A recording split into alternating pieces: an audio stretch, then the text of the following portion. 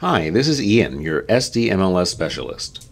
Let's talk about how to add an agent logo into the program. For mastery of this and all topics, please remember to play, pause, and practice. To start with your preferences, let's go to the preferences icon at the top of the page and click on it. Let's move our mouse down to User and click on it. When the user preferences appear on your page, you will see your default agent logo. To update your office logo, we're going to take the mouse and click on Update Office Logo. From here, in the Change Image box, I would suggest clicking on My Office Images. When you click on here, you may see a logo that was entered by your broker. If you wish to use a different logo, or you don't find anything here at all, we can add our own.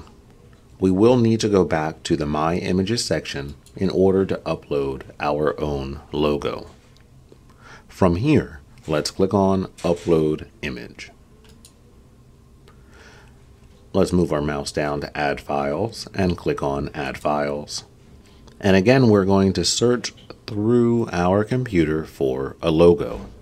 I have a file here called Sample Logos. I'd like to choose this one here. Let's click the file and then choose Open.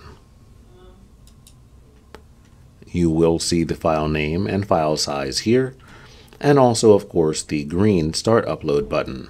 Let's click on Start Upload to upload our new logo. Now that we see our logo here in our list of images, we will click on it once with the left button to select it. And when you see this orange color on your screen, let's move our mouse up to Insert Image. From here, you're going to see your new logo right here on the top left corner of your page. For more training videos, please visit us at sdmls.com, click the Paragon icon, and then select Training Videos.